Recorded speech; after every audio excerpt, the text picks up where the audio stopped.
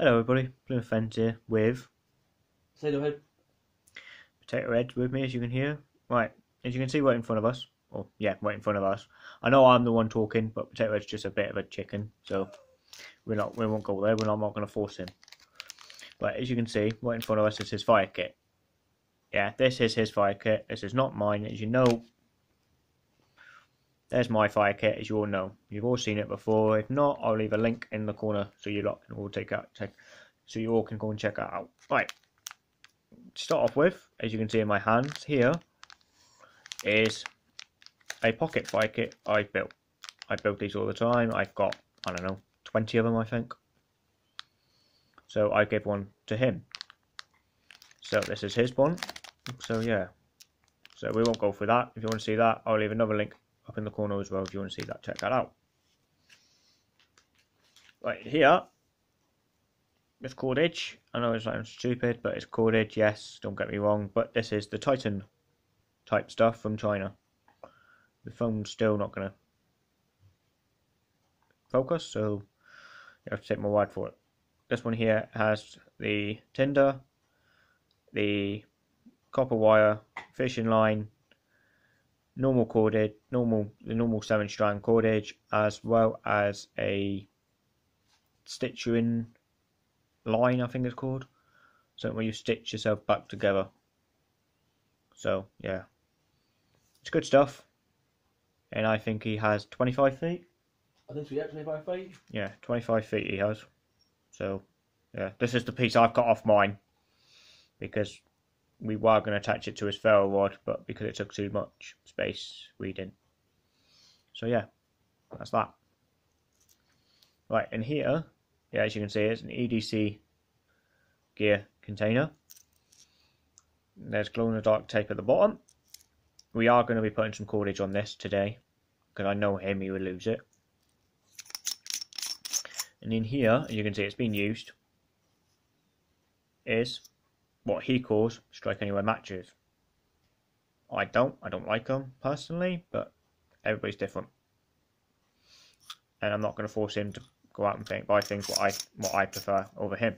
He's the one using it, and this is the stuff. That's what he likes to use. That's what he likes to use. So that's them. Right, let's go into the most gritty, big pieces of the kit now. As you can see, it's not a big fire kit. It's not a big kit. It's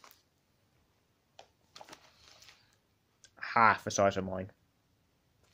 Doesn't mean that I know less than what he does. It's just that he don't really. I don't put this across. He's not finished. Put it that way.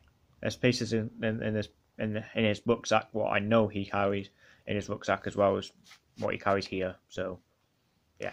Right, in the front, in the mesh compartment, is a Webtex ferro rod.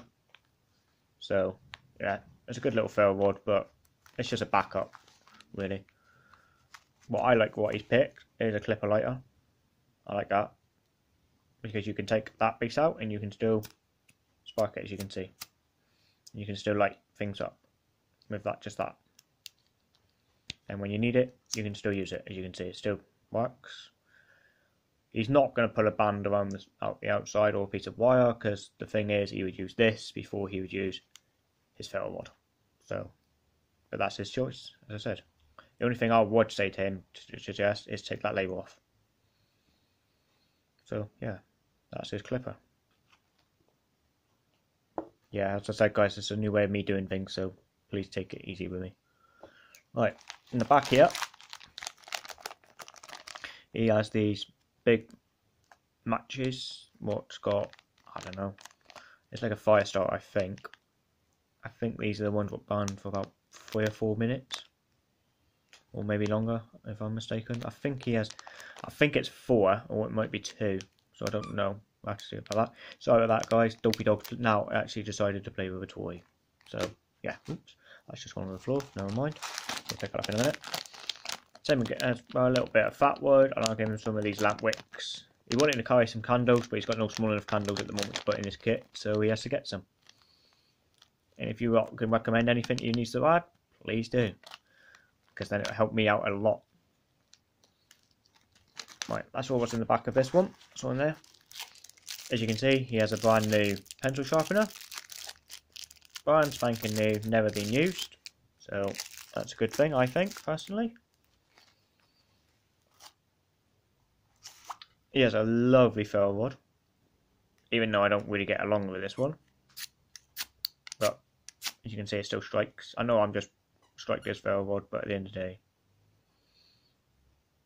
everybody's different. You're not going to screw up a ferro rod just by striking it. Here's a pocket bellows.